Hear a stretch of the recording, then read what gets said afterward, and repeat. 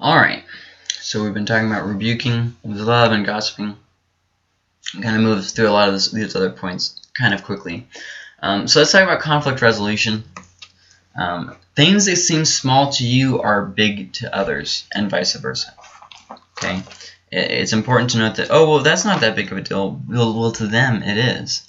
See, it doesn't matter so much what you meant. It's what was understood by the other person. I meant to do good, yeah, but it was received in a negative way. And how someone understands something to be is oftentimes more important than how he actually meant it. Like I mentioned in Matthew 5:9 about be a peacemaker. Be the one causing the peace. And verse 23 through 24 it says, therefore, if you are offering your gift at the altar and there remember that your brother or sister has something against you, leave your gift there in front of the altar. First go and be reconciled to them, then come and offer your gift. If someone has something wrong against you, this is what we do. You know what? I don't have a problem with them, and I tried to make peace with them, but they're just going to have to get over it. No, that's not what we should be saying. We should be going and making peace, even if you think you didn't have anything to do with it. Things that seem small to you are big to others, and vice versa. Oftentimes, simply by talking things out, they resolve. Matthew 18, 7 through 8. Woe to the world because of the things that cause people to stumble. Such things must come, but woe to the person through whom they come. If you're... How far did I want to go on this? I'm in the wrong verse. Matthew 18:23. That would explain things. Therefore the kingdom of heaven is like a king who wanted to settle accounts with his servants. As he began the settlement, a man who owed him 10,000 bags of gold was brought to him. Since he was not able to pay, the master ordered that he and his wife and his children and all that he had be sold to repay the debt.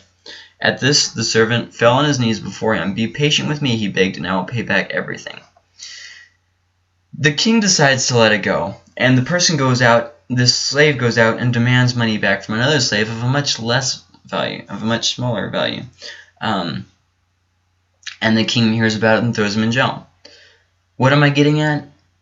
If you don't forgive other people, God will not forgive you. It's that simple. You have to forgive other people the same as God forgave you. Acts 24:16. And watch out about that. If you are the person who's thinking of being contentious about what I just said, well that's not necessarily true. Ask yourself why you don't want it to be true. Because maybe you have a bad attitude towards someone that you don't want to forgive. So I strive always to keep my conscience clear before God and man. That's in Acts 24:16. Romans 12, not Womans. Womans is not actually a book in the Bible. Romans 12, 9 through 14 says, love must be sincere. Hate what is evil, cling to what is good. Be devoted to one another in love. Honor one another above yourselves. Never be lacking in zeal, but keep your spiritual fervor serving the Lord. Be joyful in hope, patient in affliction, faithful in prayer. Share with the Lord's people who are in need. Practice hospitality. Bless those who persecute you. Bless and do not curse. Really a lot of stuff there, just showing how the love applies. Hebrews 12:14.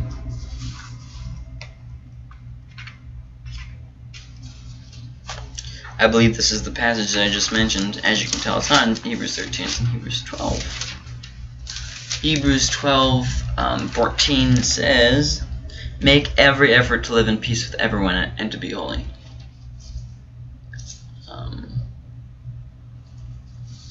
1 Peter 3:17.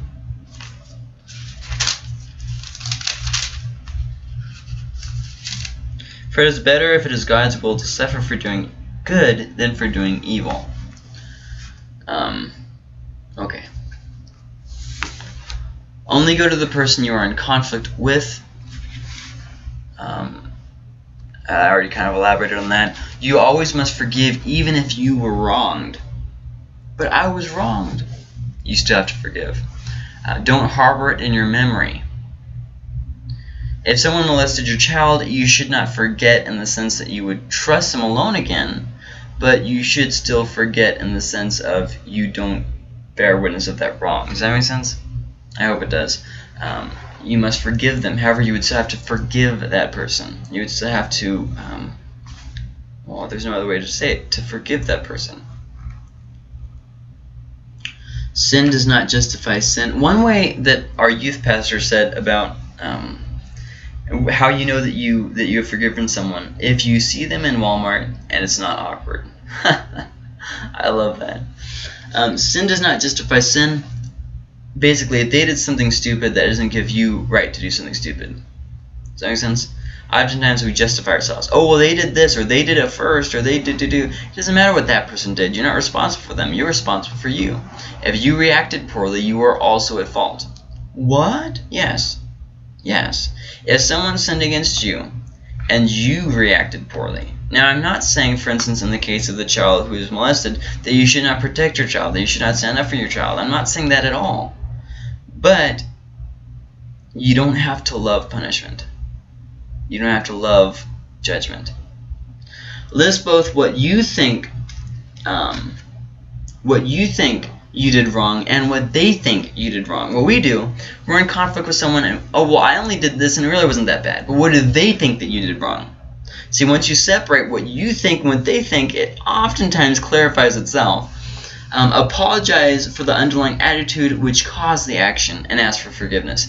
This is how we usually ask for forgiveness or apologize. I'm sorry if what I did was wrong. I'm sorry if I offended you. I was wrong, but it was because that's not an apology. Or we just apologize for the service. I'm sorry I lied. Apologize for the underlying attitude which caused the action and then ask for forgiveness. Allow your pride to die. The pride that gets you into conflict keeps you there. Okay? This is how you would correctly apologize.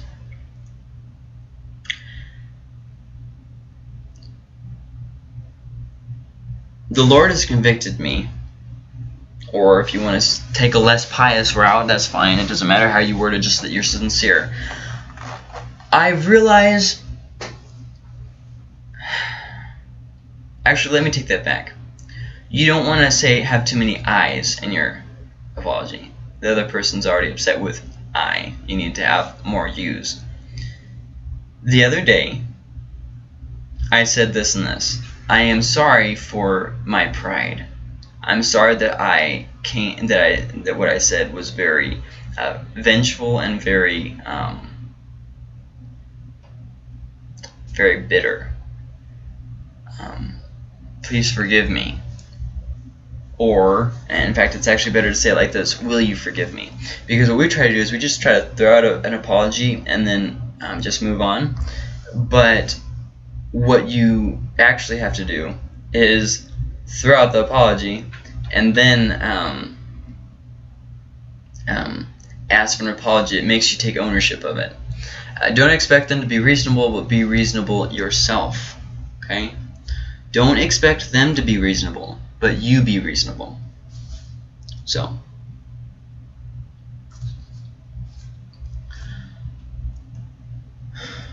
okay, if someone must be wronged, let it be you. I already talked about this. If someone must be humiliated, let it be you. Doing things out of love removes any excuse for personal offense. Just think about that. So how to have a clear conscience? Don't ignore those who irritate. See, what we try to do to have a clear conscience is we just try to abstain from having any relationship with those people who annoy us. Well, that's not good, and that actually prevents us from further ministry. If you learn to deal with those annoying people, you will be able to witness to more people. If you don't, God will keep bringing those kinds of people by so that you learn to deal with them, and so you can then go out and minister and do ministry with them or for them. Proverbs 6:20-23. My son, keep your father's command, and do not forsake your mother's teaching. Bind them always on your heart, fasten them around your neck. When you walk, they will guide you. When you sleep, they will watch over you. When you awake, they will speak to you. Once again, about the advice and the counsel of your parent. Proverbs 10:12. And you know, life is too short to harbor resentment against your parents. Even if they were the worst parents in the world, let it go. I mean, you've got so little to live. So little to live. There's just not much life. I mean, people only live the tops of like, what, 70 to 90 somewhere? Hatred stirs up conflict, but love covers over all wrongs. Hatred stirs up conflict. And oftentimes what will happen is something will happen in our past which will make us withdraw from the world, like, I don't know, sexual molestation, abuse, those kinds of things, and it will cause us to withdraw from the world. And this is not good. What will happen is an attitude will take root, and if you don't deal with it, that turns into other attitudes. I knew one person who was molested as a child, and so they their entire life caused conflict with everyone. See how those things affect us. They affect the way we deal with stuff. Proverbs 15:28 says, the heart of the righteous weighs its answers, but the mouth of the wicked gushes evil. Just gushes evil. Okay, so first off, to have a clear conscience, you have to make sure that you're resolving things. List those offended. Who have you offended? Okay. Then analyze yourself and others' attitude towards you. Don't analyze everybody else. Analyze yourself. And analyze those people's attitudes towards you. List offenses for each person from the greatest to the smallest. What we like to do is we like to start from the smallest and just kind of work our way up. This is better for our pride, but worse for the situation. The person will get more and more irritated when you don't address the thing that has actually caused the conflict. You married people. You and your wife will be squabbling about a bunch of little things, and it turns out that 2 or so months ago you did this one stupid thing that you just wrote off as not a big deal, that your wife took great offense at, and she's been harboring resentment ever since. See what I mean? Those kinds of things. And by not listening to your spouse, not communicating with your spouse, the situation got worse. List your offenses from greatest to smallest. If you don't know your offenses, go and ask them what you did wrong. This is probably what will happen. They will shoot out just a bunch of things that just as quickly as they can think about them without actually talking about the root thing. But with that being said, if you can't remember the root thing and they're not willing to say the root thing, then treat those things as though they are important, as though they are the root thing. Does that make sense? So say, look, I am sorry that I did those things. I did them out of pride. I did them out of arrogance. Whatever the root attitude was. Like, let's say you lied. I did it out of fear and a little bit of envy too. I'm really sorry for that. Will you forgive me? List offenses from greatest to smallest. Discover your root attitude, then decide the wording. Okay, we need to actually think about our wording before we go out and do it. God has convicted me of how wrong I've been in my whatever the basic offense or the root attitude was. Will you forgive me? That's how you word an apology. Decide time. Are they busy? Oftentimes we try to inconvenience people with our apology. Are they alone? Oftentimes we make things that are personal issues public issues. Point in fact, go on Facebook anytime soon. I mean, it's just terrible, the things that people post on social media. How is their attitude? Are they still upset? Have you given them adequate time and space? Sometimes we try to go and resolve something when the person's not ready to receive it yet. Well, that's not my problem. Yes, it is your problem. You caused the issue, or at least you were a factor in it somewhere. You need to make sure that you do it with that you make things right in the right way. Sometimes people need space to calm down and relax. Don't take scripture out of context. Sometimes what we do is, oh no, the Bible says to go and to go right now and to fix it. Yes. But once again, the Bible also condones being tactful. Jesus praised the unrighteous steward because of how shrewd he was, how foresighted he was, how wise he was in the book of Luke. With that being said, handle things with wisdom. Don't jerk the passages out of context to just prove the conviction that you already have. Actually analyze the scriptures. Decide the method. Personal visit or calls only. Only phone call someone if they are not somewhere where you can go and talk to them in person. No texting, no emails, no letters. You can't see it there, but behind my little box there's right here, it says no letters. No texting, no letters, no emails. Do it in person, or if you absolutely have to, over the phone, but do not text. Oh my goodness, never do this. It'll just make the person madder. When you do this, don't go into central detail. Don't go into detail. Start with the greatest offense. Don't go to others or apologize in front of others. It needs to be sincere and it needs to be private. Nobody needs to be involved except for those who are involved. Okay? Their response is not your concern. Now let me kind of clarify that. Apologize because you were wrong. You don't apologize so that you will feel better or that they can accept you back. You apologize because you were wrong and an apology is the right thing to do. That's why you apologize. So what happens if you apologize and they don't accept it? You apologize that they're not ready to accept it. Maybe you did it at the wrong time. Maybe whatever. Maybe they just need space and to see that you actually do mean it. And so say, well, I'm sorry. And move on. Oh, well, I already apologized. Or remember, if somebody has to lose, let it be you. Remember, you're trying to show the sincerity here. So if you're not sincere, maybe you shouldn't even apologize. Goodness sakes. Or maybe you should go to prayer until you are sincere. Because if you offend a brother, that should concern you. That should concern you. But one thing that I've heard is, well, why would I say sorry when I'm not sorry? I'm not a sorry person. What does that mean? We're not talking about your quality of a person. We're talking about whether you regret what you did. Goodness sakes. People and their pride. Oh, I say I apologize instead of I'm sorry because I'm not a sorry person. Goodness sakes. Honestly, think about the things that go through your head before you say them and curb the stupid thoughts and allow the positive thoughts. Just a general principle. It's your responsibility to go to someone. And the reason why I'm saying things so bluntly in this lesson is, first off, because I don't know you. Ha ha ha ha ha ha. And second off, because you don't know me. So I don't have the chance to say things in a way that I can then later clarify. I don't have that chance. The things I have to say quickly and in a very blunt way. I would not recommend you going and telling other people that you do know the same thing that I'm saying right now in the same way that I'm saying it, okay? People have a really easy time of misunderstanding you. You understand this even more when you teach. You have to clarify yourself, then you have to re-clarify yourself. You have to preach on something about 20 times before somebody actually understands the full extent of what you're saying. And then, when they're actually able to apply it to their lives, okay?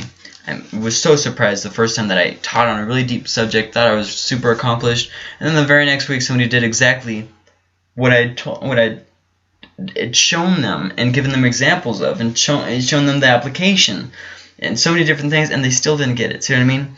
You have to teach something about 20 times, so I don't get that opportunity with you. You're watching a video.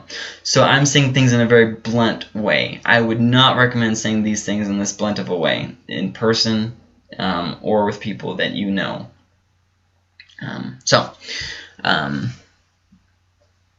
It's your responsibility to go to someone who's upset with you, even if you didn't do anything wrong, or even if you don't think you did anything wrong.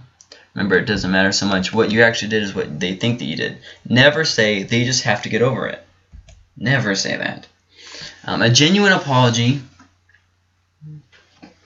Where am I on this? A genuine apology is marked by the desire to heal the other person. If you get offended when someone rejects your apology, you probably weren't sorry in the first place. Most apologies are rejected because of the way they were said or what was said. Some are rejected because of past I'm betting that's history. Past history. Show that you are sorry for after you apologize. Don't just simply apologize and let it go. Apologize and then show that you are sorry. Don't delay an apology, but wait to witness. Okay? They're not going to listen to you right after apology. What we try to do is we try to throw in an apology and then we try to witness to the person. Big mistake. You're just going to turn them off of Christ. You will usually know when you are doing something wrong. I will say that. Well, what if I just don't even know that I'm doing something wrong? Usually you'll know you're doing something wrong. Or the Holy Spirit will convict you after the fact. Conviction will come. Bite the bullet and make it right. You know, the same pride that gets us into a problem is the same pride that keeps us in that problem, that keeps us from going and making things right. So bite the bullet and go and make it right. As soon as you think about doing it, just go and do it. The longer you postpone, the worse it'll get and the harder it'll get. What we do is we don't tell God no, we just tell Him later. So don't tell Him later, do it now. Don't avoid it. Even if it seems like the person is not offended, but you know what you did was wrong. Come on. There we go. When you know what you did was wrong, apologize. It will change how they see you. Look, I did this, and I don't think that that's right. I don't think that I should have said or done that. And I did that because of this. Please forgive me. And when I say I did that because of this, I did that because I was being prideful. Or I did that because I was being, short-tempered or whatever. Apologize for the masked attitudes. I have been struggling with an attitude problem towards you. That would be a good example of what you wouldn't want to say. Okay. You don't want to go up to somebody and say, I hate you, and I'm sorry. You don't want to say something like that. But you do want to apologize for the masked attitudes. Why do you hate them? Well, I've been harboring resentment for you in my heart, and I've never really been able to let that go. And I wanted to say that I'm sorry, and that I really am trying to change, and I really am trying to let go of bitterness. Will you please forgive me? Never ever under any circumstance apologize for sins, especially to the opposite sex, that have to do with sinful habits. Let me explain. You have been having lustful thoughts for this woman. That woman is married. Even if she's not married. I mean, for the sake of this, it doesn't even matter if she's not married. And you go to her and say, I've been having problems, masturbating over you. No. No, under any circumstance, no. Okay? You also wouldn't want to have a confidant that's a woman when you struggle with things like porn. I looked at porn again this week. So what are you setting up for that woman? You are setting up the idea that you have a problem with sexual immorality. What if she also has a problem with sexual immorality? Problem. Not only that, but when people spend time with each other, they oftentimes lower their guard.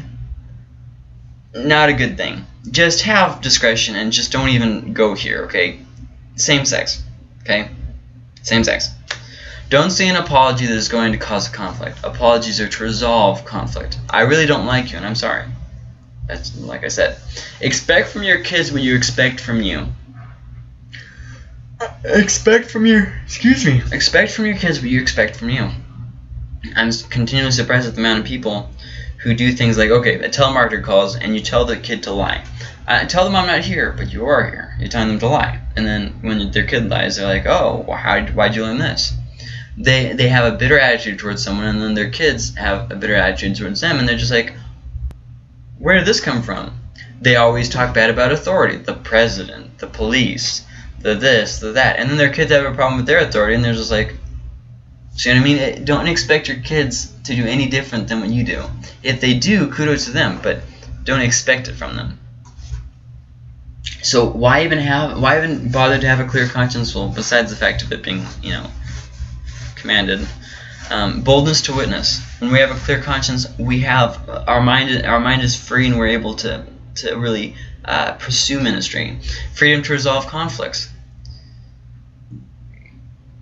I think this one kind of speaks for itself. Alertness for wise decisions. We won't be weighted down by these things. Power to overcome temptation. God will withhold grace for the prideful person. If you are not clearing your conscience, that is pride. Excuse me. Oh no, this person really hurt me. So you have pride in your hurt, but you still have pride. We'll talk more about pride in the last lesson. Power to overcome temptation, I already said that. And the ability to build genuine friendships. Because you're able to now look past things, you're able to look past your own mistakes, you're able to look past others' mistakes. Oftentimes we can't even forgive ourselves, and then we can't forgive others because we can't forgive ourselves. And there's just these root attitudes that we need to repent and correct in order to move forward, but yet we try to get rid of the results of our conflict without resolving the cause of our conflict. Emotions are temporary. Your conscience is not your guide. There's a song that came out a couple months ago. I guess it was last year by now, and it said, "Follow your arrow." Well, that's good, except Jeremiah says that the heart is wicked above all else. Okay, it is wicked. All right, you don't want to be following your heart. The song of Pinocchio, it's good meaning, but it's a little bit naive, because nowadays people's conscience is so seared that you can't necessarily say that. And why are people's conscience seared today? Because the parents of last generation weren't there for them, because they have gotten into things like pornography and drugs. Pornography is rampant. If you pastor a church, guarantee that at least 50% of your congregation is looking at porn. I mean, you just have to plan for these things. And so we need to be changing what we're talking about to actually talk about the things that people are struggling with. Once again, if you notice, this is a discipleship course. We haven't even talked much about doctrine so much as talking about how that doctrine applies to the life. So, emotions are temporary. Emotions are temporary. There's a lot of teenagers in schools nowadays that are confused as to their sexual orientation, and they even think that they're gay sometimes. Emotions are not temporary, and the thing is, we aren't establishing that to our kids. We're establishing that emotions are primary. Not only that, but our society is telling them relativism, that everything is right as long as it's right in your own eyes. Accountability. Pick one or two wise people of the same sex to help you answer to. These are people that you report to. You can get software for your computer if you have problems looking at porn. Get rid of the data plan on your cell phone. You don't have to have data plans on your cell phone. You don't even have to have a cell phone. I mean, goodness sakes, find a solution. Just stay out of sin. Jesus gave that story about cutting out your own eye if it causes you to sin. Obviously, he did not literally mean to take out your own eye, but he's trying to establish that as go to whatever extent you need to get out of sin and stay out of sin. They will regularly stay in touch as a buffer between you and a mistake. They will regularly stay in touch as a buffer between you and a mistake. Also, there'll be people who you can turn to if you are in between a rock and a hard place. Oh, I just can't get rid of this urge. See if one of them are able to go hang out, and if not, go to the park. I don't care. Go on a walk. Take a bike ride. Take a cold shower. Goodness sakes, just do whatever you need to. Starting conflicts with or opposing authority brings curses and destruction. We'll get into this once again in the last lesson, but it's worth mentioning here. You cannot possibly have a clear conscience if you're talking bad about your authority. It'll bring curses on your household and your spiritual life. It will feel like you've run out of luck, if you will. Number 16, you can read that. Romans 13, 1 through 2.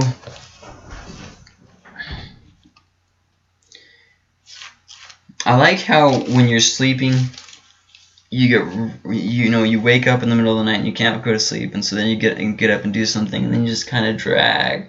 It's like, well, come on, if I can't sleep. Anyways, Romans 13, 1 through 2. Let everyone be subject to the governing authorities, for there is no authority except that which God has established. The authorities that exist have been established by God. Consequently, whoever rebels against the authorities is rebelling against what God has instituted, and those who do this will bring judgment on themselves. Except, of course, the American Revolution, right? Hebrews 13, 17.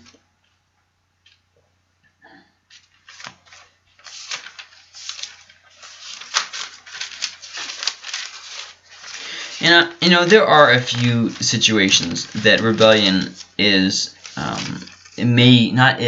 may possibly be condoned. But with that being said, keep in mind that in the New Testament, Jesus warned about how living by the sword causes you to die by the sword. Okay, like, for instance, freedom is great. I'm not going to lie, I live in America, and there's a lot of places that don't have freedom. Most of the world, actually. Even in America, freedom is getting limited. But that doesn't mean that freedom is the most important aspect of life. If Christianity becomes illegal in America, I'm still going to be a Christian. You see what I mean? Like I'm sure you get what I'm saying.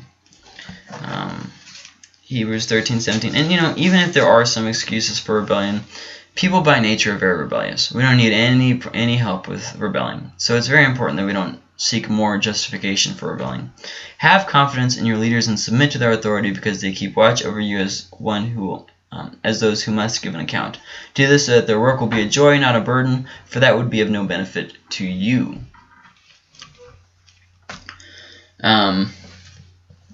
And also, it's just like a last little note here, never mock the Holy Spirit. Be very careful when you're discerning the gifts of the Spirit in a church,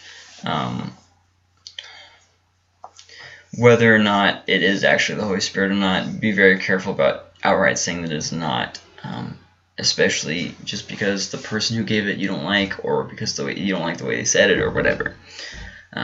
Just be very careful about the Holy Spirit. That is the only thing that Jesus ever mentioned was unforgivable. Now, some would argue about whether or not that means that you won't be saved, or whether that just means in heaven there'll be a punishment for it.